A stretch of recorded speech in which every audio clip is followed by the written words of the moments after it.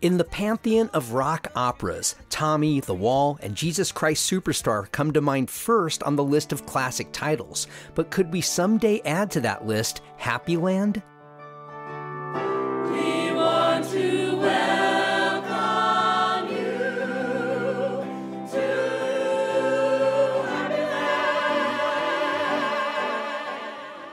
I'm Matt Peiken, and today on The Overlook, we meet Zach Knox and Brayden Dickerson, the Asheville creators of Happyland, an original ensemble cast musical premiering this month at the Magnetic Theater. We were like, how do we do something that's different? How do we as a band step away from the conventional structure of what bands do? They just make music and then try to follow up with touring.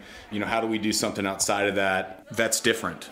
Zach and Brayden are the founding members of the band Smooth Goose. Some of their originals became the seeds of Happyland. We'll talk with Zach and Brayden about the theatrical nature of their band, the creative evolution of the Happyland music, and how this project is influencing the band's direction. Asheville is a high-demand housing market, everyone knows that, so you want someone on your side like Jennifer Goodyear of Davidia Realty. As competition has tightened for everyone shopping for homes, Jennifer has some strategies to help give you an edge. There's a few things that can happen to alleviate a higher mortgage payment. One of them is to use seller-paid closing costs to buy down points on your mortgage. Now, you were telling me that people shouldn't worry so much about competing against all-cash offers. Why is that? Investors aren't looking in the same price range as a lot of home buyers. You know, if they have cash, they're looking at prices under $300,000. A lot of them can't make the numbers work at a $500,000 house, especially with this interest rate. In this competitive home buying market, reach out to Jennifer at Davidia Realty to help give you the edge. Go to Davidia Realty, that's DIVITIA Realty.com. I began my conversation with Zach and Brayden about the beginnings of their collaboration. The first voice we hear is Brayden's. From the birth of what we do, it was mostly original, and then we've always thrown in covers we love. But right off the bat, I was trying to develop music with Zach and show him what I was working on and have him throw in his 2 cents. And then that's turned over time into us working on a lot of songs together as you know, kind of 50-50 from both sides. Before this theater opportunity, where would we hear you playing? Mostly locally. There's been a few gigs here and there where we venture outside, but for the most part, we've been a local band for the 5 and 6 years that we've been together. Yeah, One Stop, One World West, Boo Gym have been real good to us for sure. Straightaway Cafe. One Stop. I think you did you say that? I did, but you said yeah. Twice. Hey, we love the One Stop. We love the One Stop. Have you guys made a record of your own music? We've recorded a lot. We haven't released anything yet. It's really easy to get the stuff recorded. Getting it finished and mastered and out there has not been our strong suit. It's a whole nother hump, you know. It's a whole nother hump that we're getting on right now. So that's the fun part. So talk about the very genesis of Happyland. Had either of you written or been part of creating musical theater before? I haven't done anything really theatrical. You know, I had a lot of band stuff in school, but nothing specifically theatrical. I've never created or written anything for music theater before, but I've been the accompanist or band leader for Grease and plenty of Disney stuff. Joseph and the Amazing Technicolor Dreamcoat. I've done a few other ones I'm probably forgetting. But just as the piano player, I've never had this much creative liberty before in Algorithm and Blues, that's true. The Magnetic Theater, that's true. That was like a sketch comedy thing. I did a couple songs for that. You created some original music for Algorithm and Blues? Pretty original. More if Weird Al is original than yes, like spoof versions of popular songs, but yeah. So talk about, again, the seed of, hey, let's write our own piece of musical theater. I would think in some ways that would be such a pivot away from your own original music that you were working on. How did this even come up as a topic? There was a few songs that we'd written together that were original songs that we felt had a storyline starting to weave through them. For some reason, they felt grouped together over other original songs that we'd written, and it was that small idea of hey, I think there's a little something more in these 2 or 3 songs we've written that we need to develop on. Talk about that theme. What was that theme that you saw? in those songs? It's had different structures and narratives as we've developed it, obviously, because we've had to figure out what it is song per song. Each song we've written around, it's defined it a little bit more. We wrote this one song, which is called Happyland, and we didn't write it in mind of it being the opening title or some big theme song for this, but we wrote it, I guess, as just like, let's write a ridiculous, fun, cartoon-like, childlike song that people can get loose to and feel happy to, that has no real meaning or anything else. But then there were other songs that developed sort of a love story almost. Essentially a love story with some trials, tribulations, and then this great big ending kind of started to develop. I guess a love story was part of it. Am I the only one? Am I the only one? Am I the only one who sheds a tear at night? Am I the only one who just ain't alright? It sounds like you were just writing songs and you noticed these threads. You weren't thinking of them, hey, this is musical theater material, right? You just saw these threads. And I'm wondering, who was the first to think, hey, these aren't just songs meant for a club. We can make theater out of this. How did that happen? Happyland, the theme song, was like the one that brought them together in like a concept album or for a rock opera or for a musical, right? We were trying to figure out what our next project was. We had recorded a record. All the COVID stuff started happening and it kind of shut everybody down, obviously. And so we were sitting on a record, which we're still sitting on, we already recorded. And we were like, how do we do something that's different? How do we as a band step away from the conventional structure of what bands do? They just make music and then try to follow up with touring. How do we do something outside of that that's different, that simple? And I think his theater background with Jamie and everything else kind of, and my influence in the stuff he'd showed me from Harry Nilsson, it was this weird thing that culminated out of these few things that he'd shared with me and we were listening to at the time. And it seems like it led us to write that one song which connected those other 4 or 5 songs we're talking about that were already kind of weaving a storyline. Once you decided there was a theatrical umbrella to these songs, they had to be reshaped in a way. These songs sound like theater. They don't sound at all like something you would have as a band on stage. Maybe it's because of the choral aspect to it, the ensemble vocal part. I can't even fathom yet how you would have a front man singing this material.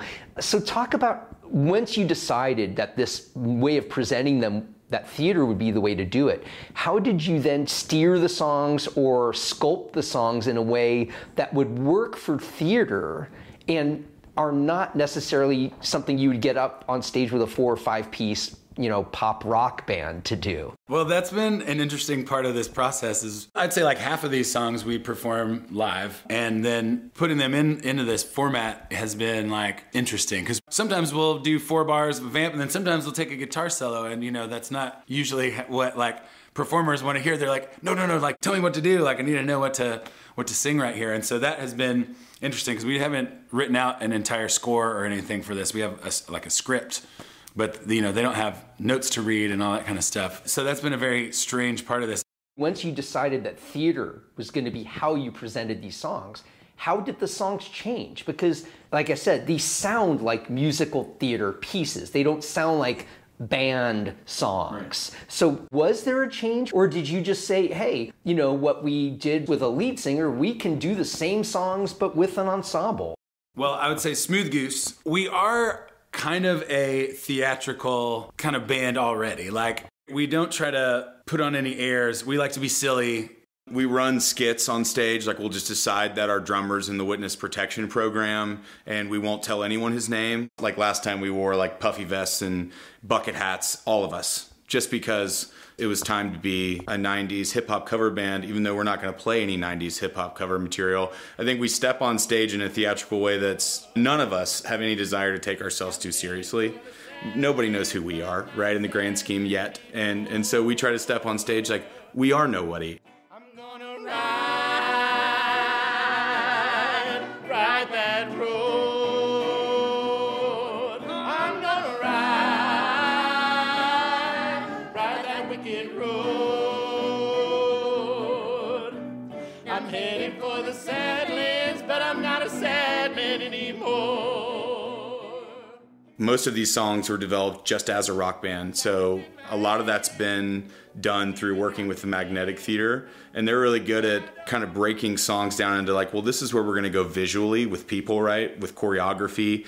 We've done a good bit of taking out certain lyrics, changing lyrical, rhythmic patterns so that they make more sense for a group, for a choir to sing, for protagonists to sing. So the music has changed, but it's changed very slightly from its original place. So if you were to go see a Smooth Goose show, and you will definitely catch us playing all kinds of songs from Happyland, they're going to have more of this, country funk rock feel when we're playing them, as opposed to we really have catered to the theater side, working with Magnetic Theater and, made it much more theatrical. But as a band, when we are theatrical and we step on stage, we could be anybody.